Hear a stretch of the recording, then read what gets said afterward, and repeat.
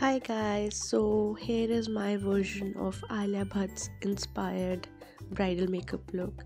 Starting with a primer to set the base, very important for this look.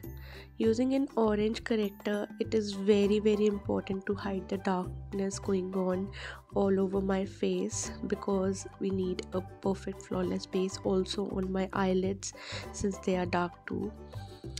Now I'm mixing these two foundations to get that semi-dewy look and placing it as dots on my face and then buffing it all with this flat top brush to get that perfect flawless kind of a base on face. You can see, using a light shade concealer, again very minimal amount but ensuring that all the darkness is covered and under eyes are totally flawless and highlighted as it was going on in her look. Using this contour shade very little on the highest point of the cheeks because a very light contour was going on in her look, very natural kind of a contour. Setting the concealer with this banana powder again because it was totally a natural no makeup look. Using this ombre blush again to have that very natural flush on the cheeks.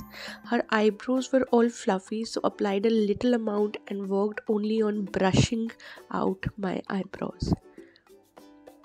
Using a very light shade to give a slight tint to the eyelids because no particular eyeshadow was there but a little flush was there, and buffing it out to remove excess.